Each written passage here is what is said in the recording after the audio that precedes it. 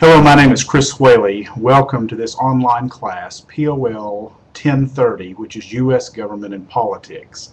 This is the first video for the course, and the purpose of this video is to explain to you how this course works, because every online class works just a little bit differently, and so this one may be different from other online courses that you've taken, or if it's the first online course that you've taken, then I want to explain to you what the requirements are so that you can make sure this course is going to be a good fit.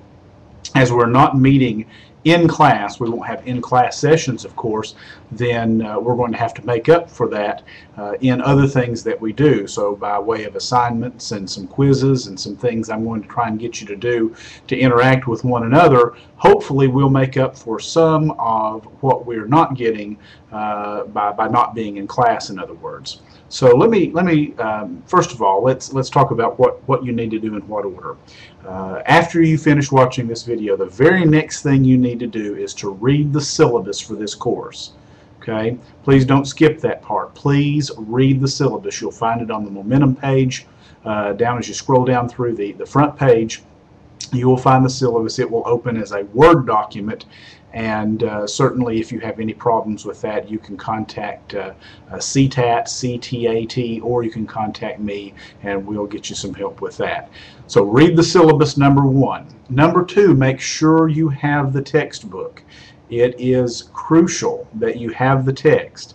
If that is going to be an issue, having access to the text, it probably will be best for you to think about taking a different section of the course. You will be reading a chapter a week and doing some work that will require utilization of the textbook.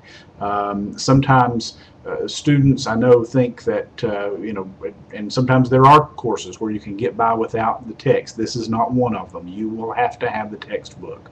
So make sure to get that, because right away we're going to start reading through the material.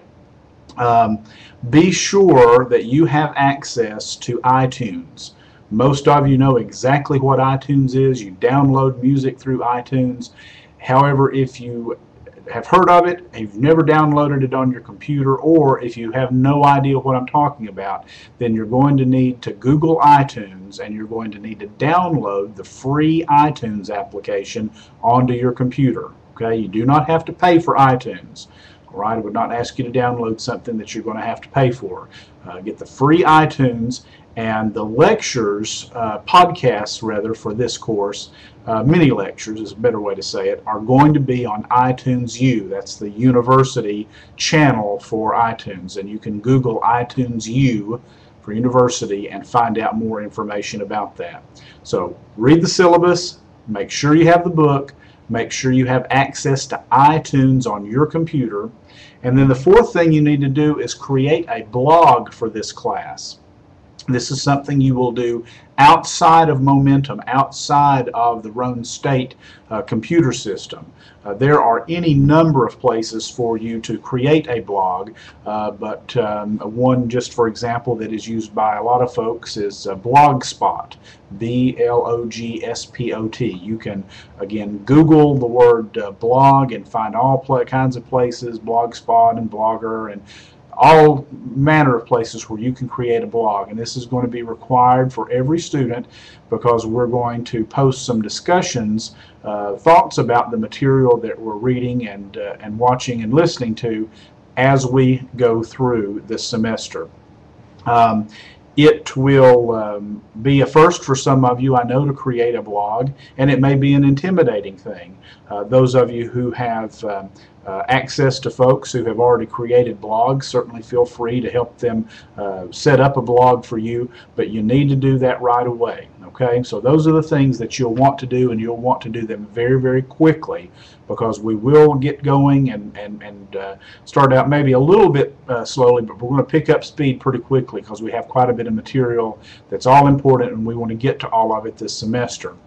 It's a good time for me to mention to you that I tell you all this up front because I'm very firm with deadlines. It is something that I think is incredibly important for students, as well as just getting out in the workplace. to recognize the importance of deadlines. So when I set a deadline for a quiz to be due, or a blog post to be due, or a project to be submitted, that deadline will be firm. I do not grant extensions for any reason. It is therefore recommended that students start ahead of time rather than waiting until the last minute, because what too often will be the case is that a student decides to wait until the day before something is due, or maybe even the night before, and then has computer problems and will ask for an extension. Well, the remedy to that is to start ahead of time, so that if you have computer problems, you'll have time to get those fixed and still have time to submit whatever is due. Because once a deadline is set, I will be very firm with this, so this is just fair warning, I will not grant extensions for any reason. That makes it fair to everybody. All right. So what do those deadlines look like? What will we be doing each week? What would a normal week in this class look like? Well, the first thing I want you to do is to read the chapter in the text. Okay, we'll go through them in order, so that will be simple, starting with 1 and just moving right on up. So read the chapter first. Okay, there are going to be mini lectures, podcasts, if you will, in iTunes University that I've already mentioned, and these contain discussions on areas that I think are critically important, or maybe things that I think you might have a little bit of difficulty understanding just through the reading. But please hear me on this. Those videos are no substitute for reading the chapter. I have students sometimes who will try to read who won't read the chapter and will try to make it do just on the videos, and they unfortunately find out pretty quickly that their grades will suffer because of that. You must read the material in the chapter, then watch the videos that I have for you. Okay? After that, what I'll ask for you to do is to take a quiz located in the quizzes section of this course. And those quizzes are designed basically to ensure that you've read the material, that you have that foundational information. Because if you don't have that understanding, it will be very difficult for you to move on and do the other work that we'll be doing, because it requires what might be called a deeper understanding or a deeper learning of the material. So take the quiz. You can take each of those quizzes up to 5 times each. That way, if you feel like, well, I didn't do well on it the first time, I'd like to retake it, you can do that up to 5 times for each one. And however many times you want to take it, if you want to take it 1 time, you want to take it 2, 3, 4, or 5 times, the grades will be averaged, and in the end, if you've taken it 4 or 5 times, then the 4 or 5 scores will be averaged, and that's what will be recorded for that particular quiz. And so there's a quiz for each chapter. So take the quiz, and then the next thing I'll be asking for you to do is to do sort of a Q&A. I want you to develop 10 questions for each chapter, and we'll do these one at a time. You don't need to start on writing questions and doing quizzes for chapters 2, 3. You won't be able to get ahead because I won't open the quizzes. So we'll do a chapter a week basically, and so after you take the quiz for whatever particular chapter we're on, I want you to develop 10 questions that you consider that cover the most important parts of that chapter. The 10 most critical areas. Develop 10 questions that you think would require students, if you were the teacher, to cover the most important parts of that chapter. So write those questions down, type them out actually. Then I want you to answer those questions and post both the questions and your answers to those in the discussion section. And you'll see in the discussion section in Momentum where you will upload those. Which you'll need to do, by the way, as Word documents. If you use WordPerfect or other word processing systems, please be aware that sometimes there is difficulty in getting those loaded. Word is the safest. I'm not saying the others won't work, but from time to time we have had issues with other word processing systems loading into the system. Okay? Then after that, so you've taken the quiz, then you've done your Q&A for the chapter. Then I'm going to ask you to again, go even a little bit deeper, and we're going to try to do this as interactively so that we can know each other's thoughts and impressions of each chapter by posting on the blog that I've required you to create. I will post for each chapter each week. I'll post a question or a series of questions that I want you to address in your blog. Again, your blog is outside the system. You'll see the assignment on Momentum, but then you go outside the system to post onto your blog. So I want you to post the response to whatever I've asked of you for that particular chapter.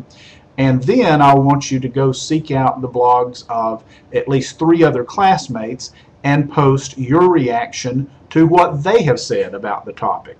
So this is our opportunity for interaction. Since we can't have actual in-class discussions, this is the way we're going to facilitate it. You're going to create a blog, you're going to post on it, and each week after you've posted on your blog, you're going to go comment on the blogs of at least 3 other classmates, all right?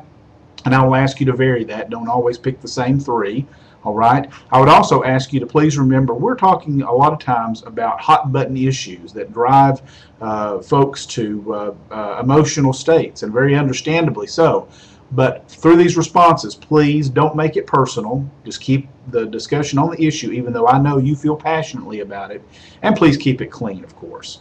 Okay, so that's sort of what each week is going to look like. You're going to read the chapter, you're going to watch the podcast lectures on iTunes, and there'll usually be 3 or 4 for each chapter. I've tried to make them no more than 10 minutes or so that you won't have to deal with watching me for a long period of time each week.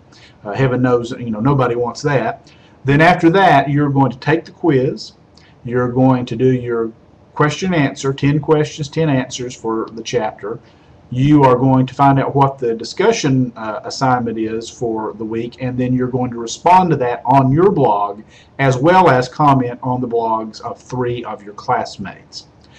Now, grades. Grades, as you can see in the syllabus, will be an average of the quizzes, the blog posts, the discussions, in other words, the question and answer, the Q&A that you're doing each week, and also for this class, there are no exams, so to speak, but there are going to be 2 major projects. One will be a paper that will be based on a couple of interviews that you'll do, and the second will be a full-blown research paper that will be due at the end of the semester.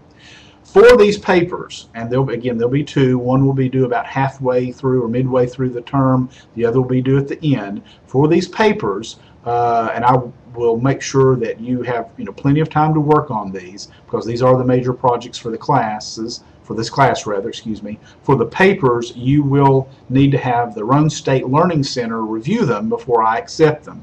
In fact, as evidence that you've had the papers reviewed, I'll ask you to submit a draft with the corrections the Learning Center staff made, along with the final copy of each paper. Sounds like a lot, I know that it is, but again, my responsibility is to make sure you understand and learn this material. And the only way I know how to do that is to try and figure out ways for us to do the things that we would do in a class setting, which works a little bit differently online.